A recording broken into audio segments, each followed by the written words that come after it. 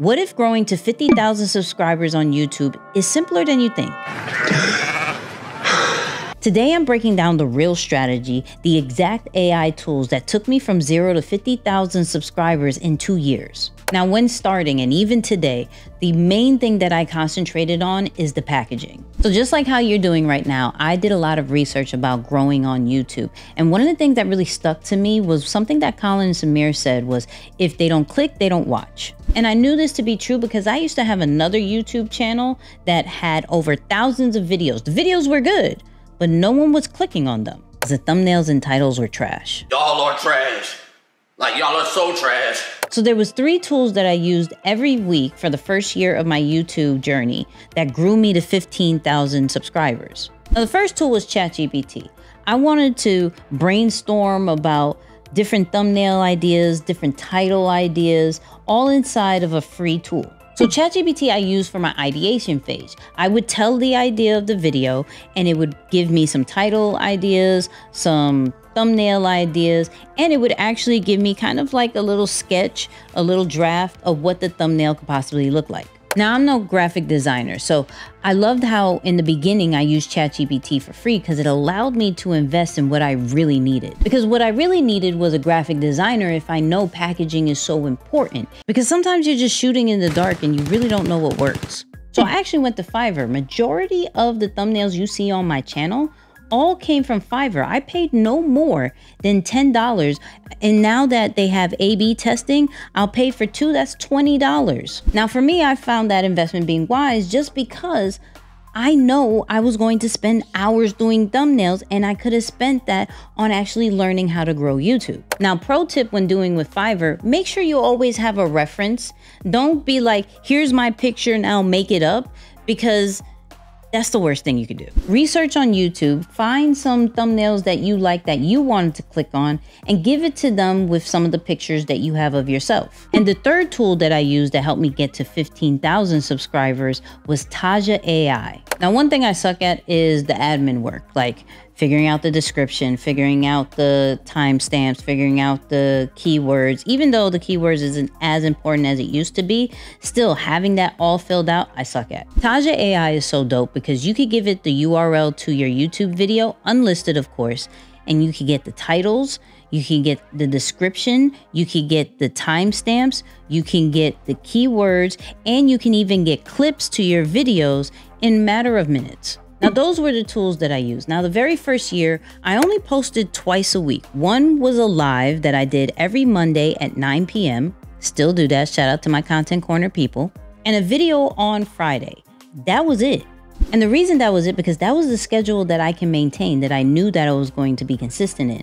So it's figuring out the schedule that you can honestly be committed and consistent in for a very long time. Not what's going to grow your channel super fast, because if you miss a couple of weeks, oh, YouTube's going to hurt you. Now, for the second year of how I've gotten to 50,000 subscribers, let me break down the tools that I use now. So going into the second year, I still focused on packaging because that is still the attention grabber. So now that I've done Fiverr for about a year, I know what pretty much works and doesn't. So I actually resorted back to using AI tools for myself because now I have the foundation. So now that I have data that shows these thumbnails actually work, I can go into a Nano Banana. I can go into a ChatGPT with ChatGPT images, and I can say, hey, recreate this one. Here's a new picture of me. But low key, Nano Banana is killing it in the game right now. And they're free. That's why I said I went a little bit backwards, because I should have started with free in the beginning, because of course, when starting a channel, you don't necessarily have the huge capital to invest in certain things, but I was serious about YouTube. Now, you can go the free version with Nano Banana inside of Gemini or ChatGPT, but I use Higgsfield AI because I like to try out all the different image models, and Higgsfield is the only one that has all the image models and the video models in one place. So I can see how Nano Banana does my thumbnails, how ChatGPT does my thumbnails, how Seed Dream does my thumbnails, and see which one does it better. I mentioned earlier, YouTube allows you to do A/B testing, so it's good to have at least 3 thumbnails for each video. And so this allows me to ideate and come up with thumbnails super quick. Now, when it comes to the overall YouTube workflow that I do now is going to be inside of Poppy AI. So I replaced Taja AI with Poppy AI because this allows me to create a whole, what I call a YouTube brain. And when I'm saying Poppy AI does everything, I'm talking about it writes the script for me. It gives me the new content ideas.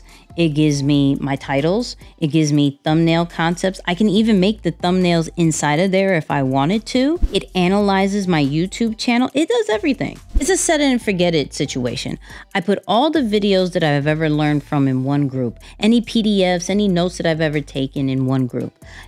All the top videos that I have that can take my tone from it, I put that in another group. And this is all training the AI. And what's great about Poppy AI, it not only has like ChatGPT, it has Claude, it has Gemini. So all the models in one spot. Now I use this now, and I'm glad I didn't use this in the beginning because it is a little bit pricey. I'm not going to lie, but it's so worth it because I don't have to retrain AI over and over again. Now, my year 2 content strategy changed up a little bit closer towards the end.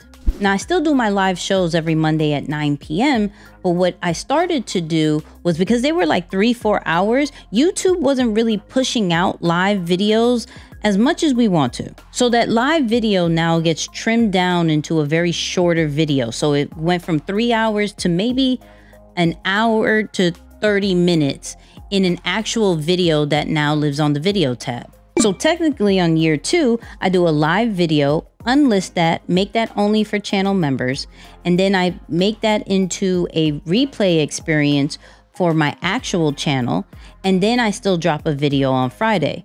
So year 2, I'm doing 1 live video and 2 videos for the week. Now, when it comes to YouTube Shorts, I could get better with that, but that wasn't a main focus on this channel. So it wasn't a big component of why I got so many subscribers. So when you're thinking about the monthly budget for year 1, when it came to these tools, it was about like $60 to $70 a month. Now, the expenses for year 2 went up because I had to pay monthly for Poppy AI. I had to pay for Higgsfield, and I'm still using Fiverr from time to time. So you're thinking like averaging probably over $200 a month, but that's all covered because of the monetization from the channel, which let me know if I should do a whole video about that. So commit to a schedule that would work for you. That is your content plan. And which AI tool are you going to be using? Actually, now that I remember, I did break down how to monetize on YouTube and with your content. It's right here.